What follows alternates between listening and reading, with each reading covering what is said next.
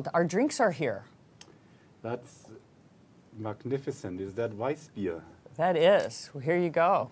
Thank you. Thank you. I am joined today by Harald Haas. I'm so glad you could join us today. I'm so pleased to be here. Well, we have to have a toast to that.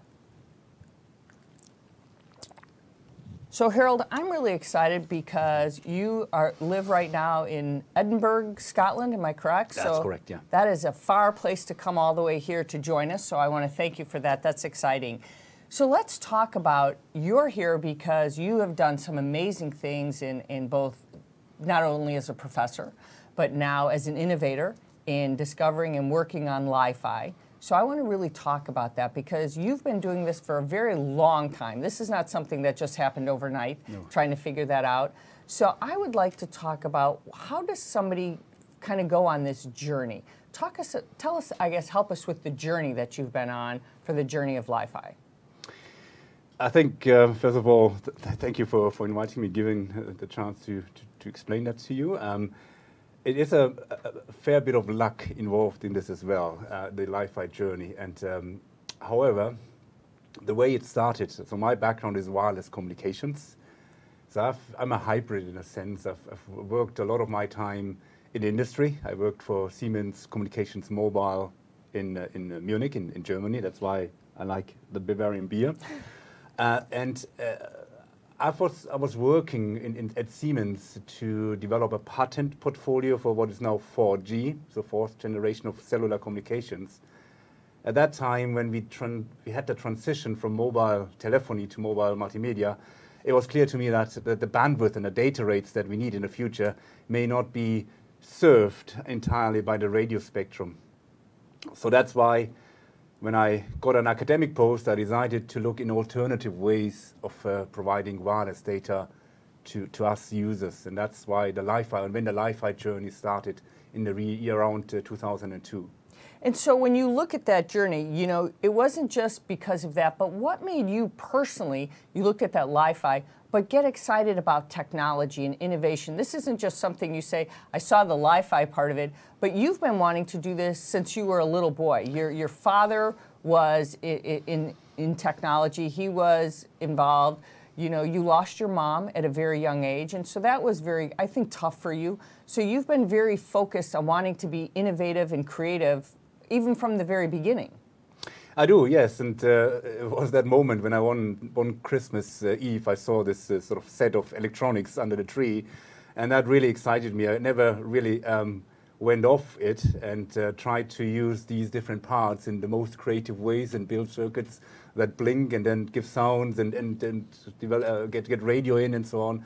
And that piece of taking parts and putting them together in a creative way is something that has been driving me throughout my life, as you said. And with LiFi, I mean, I did the same. I recognized the problem and I tried to find out what are the pieces, the Lego pieces that would help us overcome that problem. And then I found it in LiFi, and it was the luck I mentioned earlier. It could have not worked at all, but we went out of the box and thought, can it work? And we had this moment where we had a breakthrough in terms of data rates and so on. Is that what you think most about is the idea of what LiFi can do, or you think about what changes you can bring to society with LiFi? I think it's more the changes to society. It's really taking technology and helping us moving forward in our lives, in our personal lives, and in helping humanity to get better solutions. And technology has helped us. I mean, if you look back 100 years back,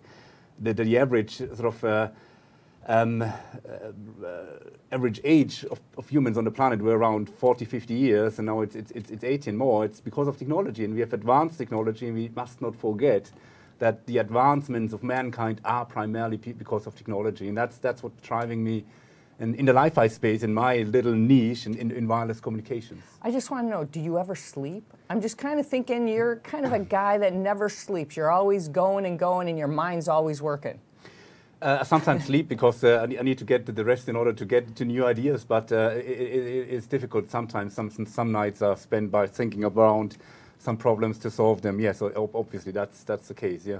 So it's kind of tough. I'm sure your wife says, could you stop tossing and turning? I'd like to have a nice restful night. that is a, a sentence that I hear very often. Yeah, why are you at a laptop and can you not do something else? Can you not go out or so on? So sometimes, yeah, we are drawn into these problems. We want to solve them, want to move forward, we want to change the world, and that's what's been driving us. And you're anxious about it. You get excited when you think about the LiFi. So let's talk about it, because that's interesting for those who want to understand it. Let's walk through technically what really is LiFi and how it's different from when we hear LiFi, light fidelity, versus when we think about Wi-Fi. Walk us through what it really is. Yeah, very, very brief. So yes, it's sort of wireless communications using light, sort of light that surrounds us in the form of LED light.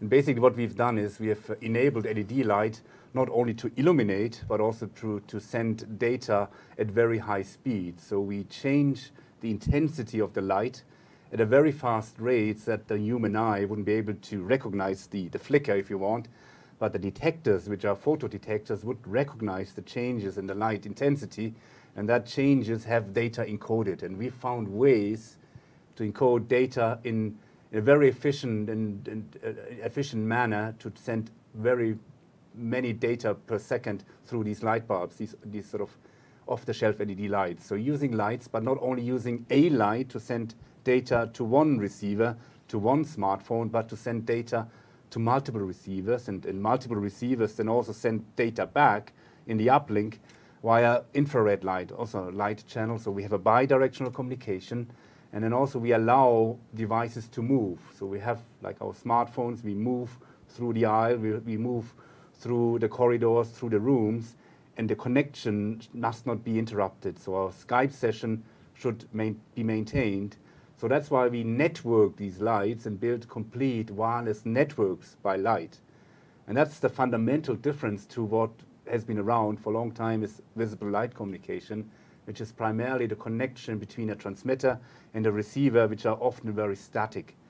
But what we do is we build real wireless networks based on lights, and every light bulb is an access point, is a base station, if you want, that is communicating. So it's bringing the cellular radio stations, the radio towers that you see outside in the streets, bringing these radio towers into our homes, into our luminaires, and use the light as a barrier of high-speed data communication.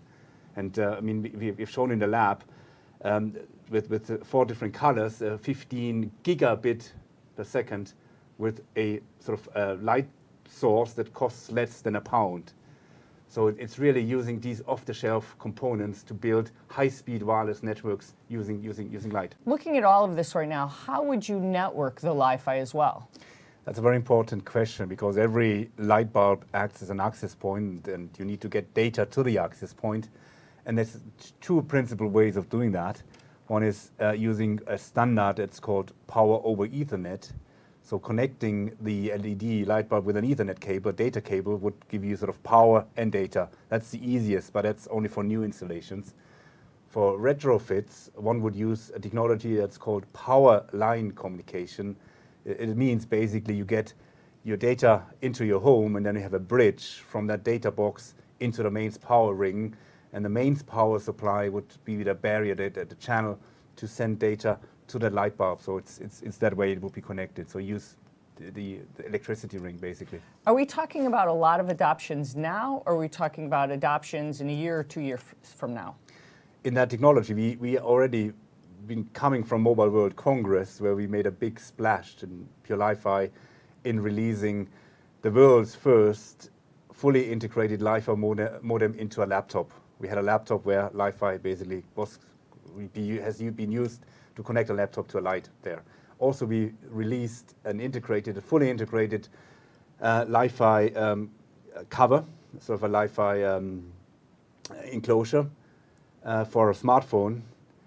So the LiFi modem was integrated into the cover, and that was the world's first sort of fully integrated smartphone with LiFi capabilities.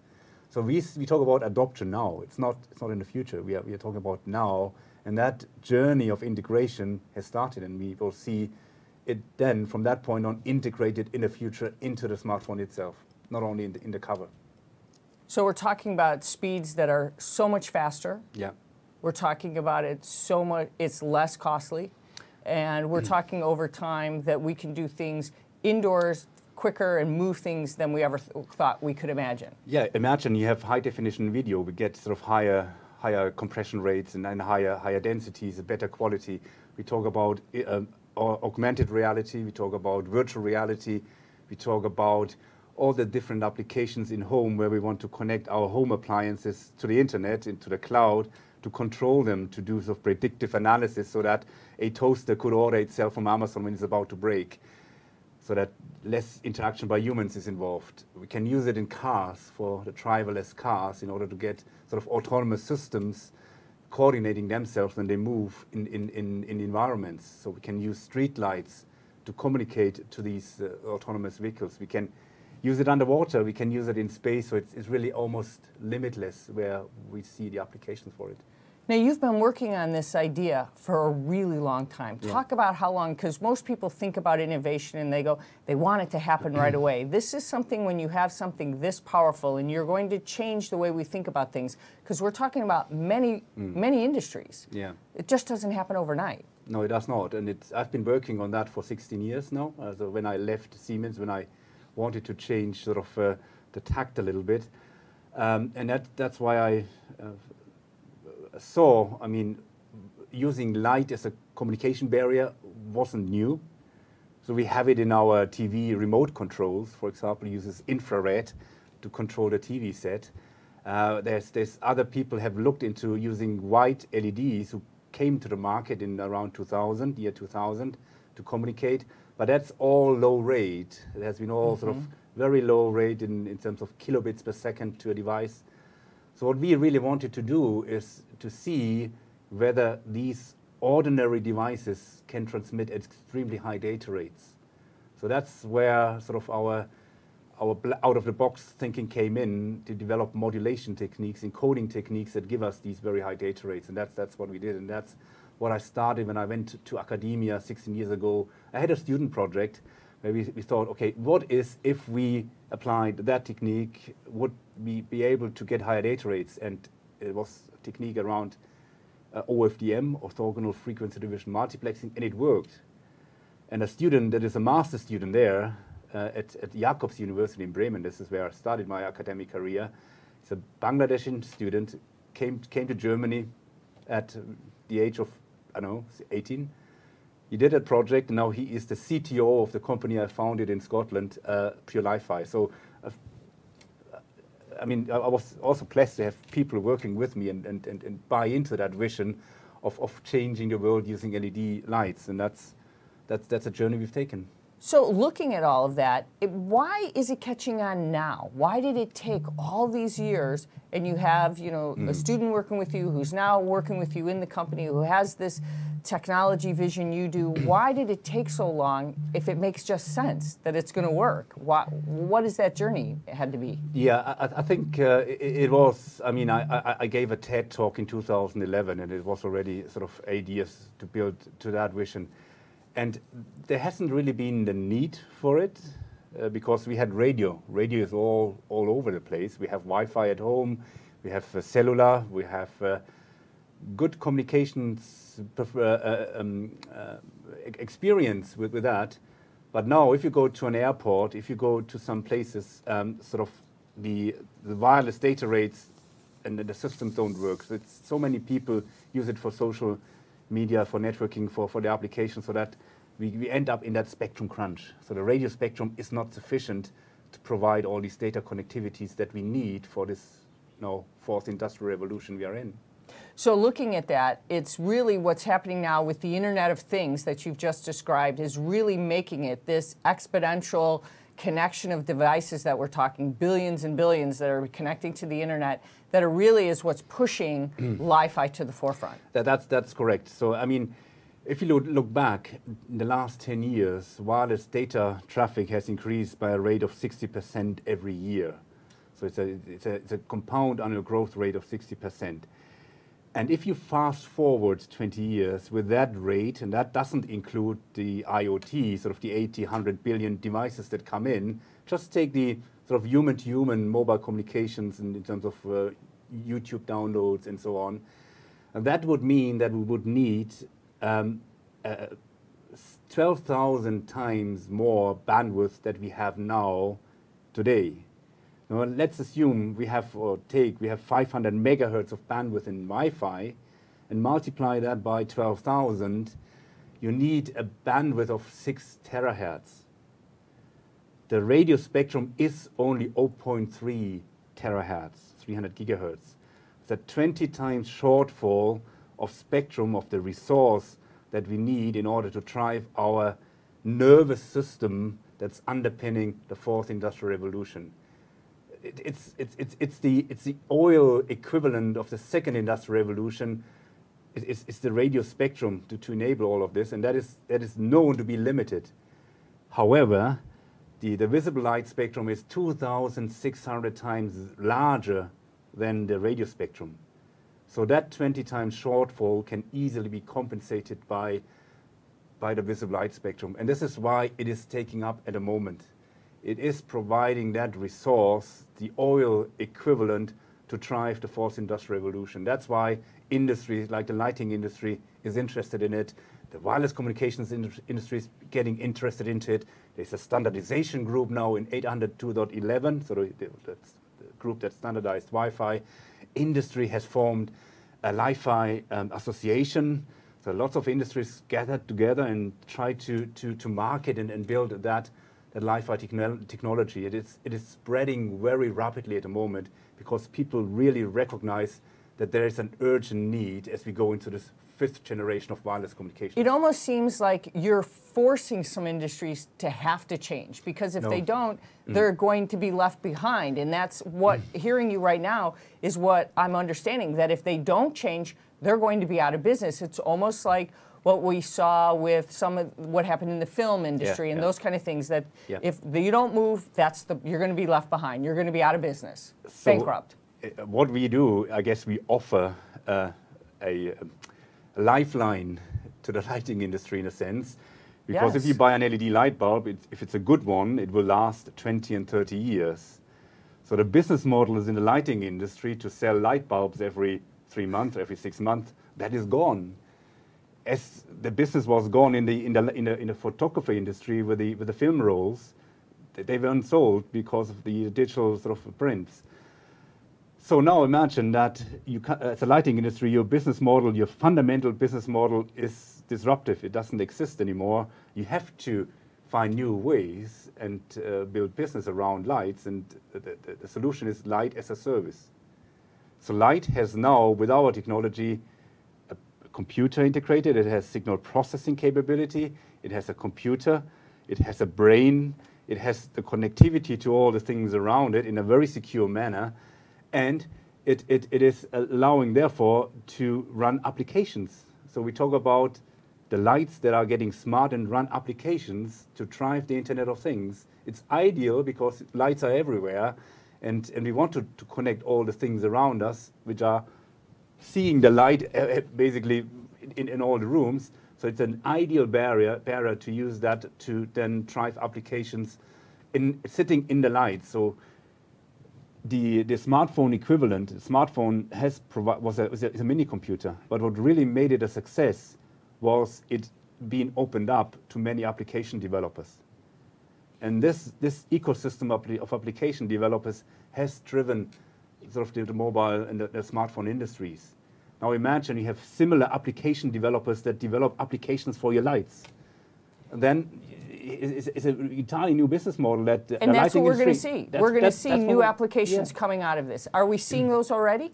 We are seeing that already. So we have lights are being used for indoor navigation, for smart sort of indoor asset management. That's the first sort of the beachhead applications we see, but this is only the start. We will see high-rate applications, AR, VR applications, high-definition video transmission from the light, and so on. Yeah, that's the start. That's a journey we've started, and this is a disruption that the industry will see, but also a huge opportunity to run into business models, new business models. Well, let's make a transition to that, because that's important, because you serve two roles. You serve a role as a professor, Yeah. but you serve the role as, I think it's Chief Strategy Officer of PureLiFi, the company that you started to actually support your LiFi. And Yeah. in that way, you're actually cultivating these new generation of innovators to come up with ideas and understand what's going to happen in LiFi. Yeah. Talk about motivating those new students and also supporting solutions behind PureLiFi. Talk about that. Yeah, I think it's very important that, I see it very important to have this dual functionality. So I'm the Chief Scientific Officer of PureLiFi, and trying to make sure that the scientific direction of the company is right, that we get innovation integrated as we go along. But at the same time, what we need is new talent, because there is no base of sort of trained engineers and trained scientists in that field of LiFi or light communication. There's lots of radio engineers around, but the fundamental principles of encoding data in light are different. They're similar, but there's subtle differences. So we need to build that base of talent, and that's why my educational role comes in. I'm educating PhD students, master students, undergraduate students who come from all over the world, have seen my TED Talks, and I get the emails and say, can I join you in that journey of LiFi? And I take as much as I can in terms of people getting them in and trying to give them an opportunity to innovate in that space. And that is so important, that we drive the ecosystem also around the talent, not on the industry front. And that's my second role. How do you find that right individual who you can kind of mold and shape to understand? Because if they want to come, you have to limit who you can take.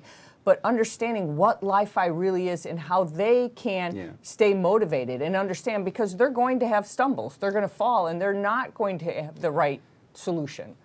I mean, we have a worldwide reach, and that's I'm very delighted. So we get people from all over the place, from China, from India, from America, from Germany, all of the place coming, and we have therefore the luxury to find and select the best people in that space. And they've given challenges, and they are not giving solutions, they are given challenges, and you can quickly find out who will come up with the smart solutions. And I'm so delighted.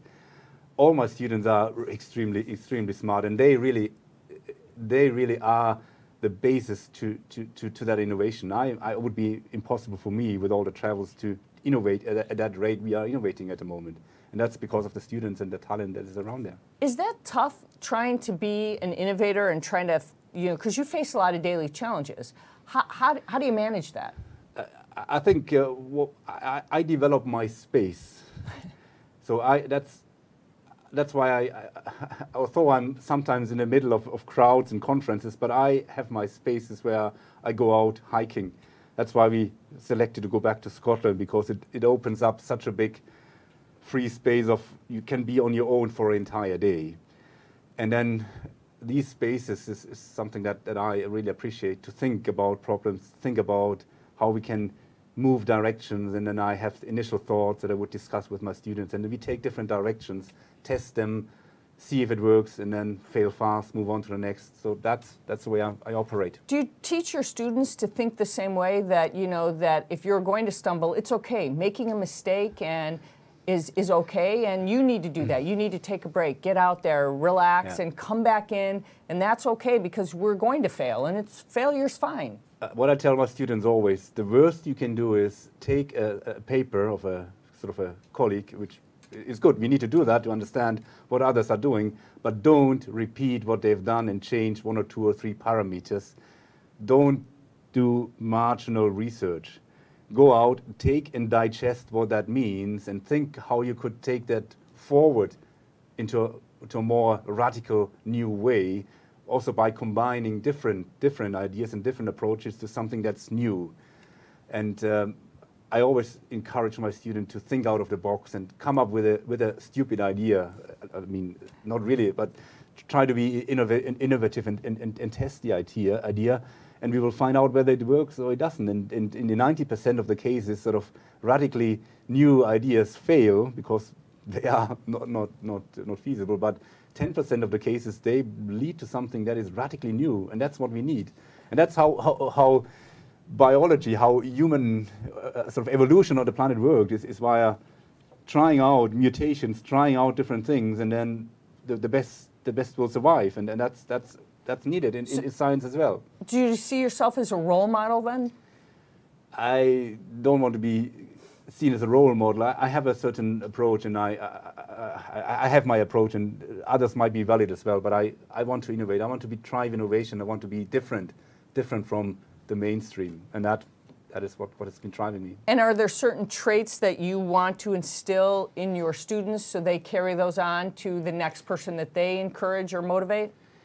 Yeah, it's really that out of the box thinking, the ability and the courage and the hunger to try go new paths, like going a jungle where there's no path at all, and you don't know where you would go. You just know there's a lot of excitement around all these trees and leaves and so on, but then have the courage to take whatever it needs in order to walk through that jungle and find out what's behind the stone, what's under the stone, what's under the leaf, and make sense and try to understand and build upon that. As an engineer, we need to take that knowledge in order to build systems to aid and help mankind. Did that influence come from your readings of Henry David Thoreau? Is that why you feel like that today, that you like that outside, you like thinking you've got to think outside the box, those kind of things, those influences? I think, yeah, that is you mentioned Henry David Thoreau. He has been inspiring me in my younger years, which is sadly a long time back now. He was a very inspirational, so the transcendentalists, also Emerson, they inspired me because they looked at the world and basically turned it upside down and saw what happened. Thoreau said, let's have 2 days of working week and 5 days of weekend.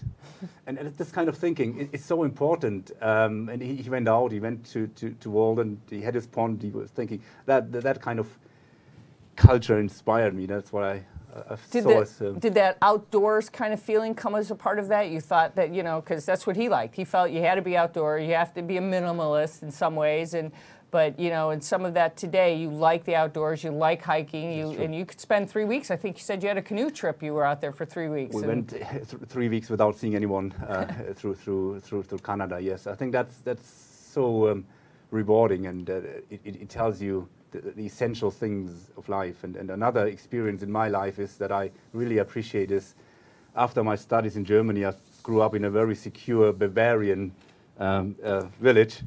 But I got a scholarship from Heinz Nixdorf to spend a year in India, and that completely changed my view of the world, where I saw a value system which was different from the value system I was working in. And I thought... In what way? In a way that you have to work hard at school, you have to do certain things in order to be successful in your society. And then I went to India and I saw these children that were playing on the beaches with a ring of wood and a stick, and they were happy. I saw that spirituality made people happy, not goods. So thinking, living in their world and living in their very spiritual world and being happy. And that, I mean, this is a simple thing, but seeing that every day for a year and seeing the different culture made me realize, okay, the world is more than a Bavarian village. It's wide, and I try to take that as an encouragement to be different and use the creativity to help. So does that help you think then how important innovation is when you see something like that and you take it today and you go, innovation can really change lives in so many different ways, and you have to work hard in order to do that? That is absolutely correct. Seeing the essential things, but also seeing that we can use technology to help build better systems and a better world that make us live longer, be more secure, but being driven by that motive is very, very important. So if you look now in your life and you say everything, you serve kind of multiple roles. You serve, as a professor, you serve as a businessman, you serve as a father, a husband. How do you juggle it all? How do you make all that work? It is a very challenging task. And the ones that I often regret, suffer most, are my family. They probably don't like while hearing I'm that. sitting here, I know my son has been selected for a math competition. I wanted to hug him, regardless now we feel bad, right? whether you want or not. That's not. I will do that when I go back. But it's so important. But it's also very good to see that, for example, my son is the biggest ambassador of LiFi in his school. Every teacher in the school knows about LiFi, and he's proud of that. And seeing the children being proud of what we do basically stimulates me to do even more. So I try to combine that in a very sensible way. Yeah. So looking at all that, when you think about the things, your family, you have 4 children, and you have young children. I think we talked about you have a 3-year-old, a 6-year-old, a 12-year-old, and a 13-year-old. I have those right? That's correct. So you have to kind of constantly get back there and try to do as much as you can for enjoyment, to spend time with those. It's outdoors, a lot of outdoor things you get to do. Yeah. I did, yeah, and I take every minute that I have with the family to make it as valuable as possible. I spend, for example, in Scotland, there's a big lake, Loch Lomond it's called. It has many islands, so I took that folding canoe that we used to go through Canada and took my son in the summer last year on a boat trip through the islands, and he said it was the best day he had ever had, because we spent very big, valuable time with almost nothing, just sitting there on or lying there on our mats, thinking about the world, and then shipping around. Was good, and then the kids enjoy that, and that's what I try to do. Get these spaces, yeah. So you look at this, you have your family, your wife and your kids, and you think that you're changing the world in a special way. Is that then important when you and your wife talk about that you're making these sacrifices? Is that why it's so important? Because you're really doing something, you're leaving something special for your family. And I'm very blessed to have a family who supports my vision and my sort of desire to innovate and do new things and drive worlds. So it would not be possible without that understanding and support. But I hope that at one point in life, I'll give back to the family what they've given me, in terms of space and developing that. Yeah. So let's think about this. If you could wish you could do something over, besides just looking at that, is there anything you would do over? No. That's awesome. So that's what you got to feel good about, right? You feel like you're doing it all right. Is if you've changed things like this, what if you could be remembered for one thing? What do you want to be remembered for? You are the father of LiFi, so you're going to be remembered for that. So I want to be remembered in my kids to be a father who has inspired them to do their own thing. That's what I want to be remembered for. Well, I have to tell you, I have enjoyed this. Harold, thank you for coming and spending time with us and enjoying a nice Bavarian beer. Thank you. There you go. And there you have it, our time with Harald Haas.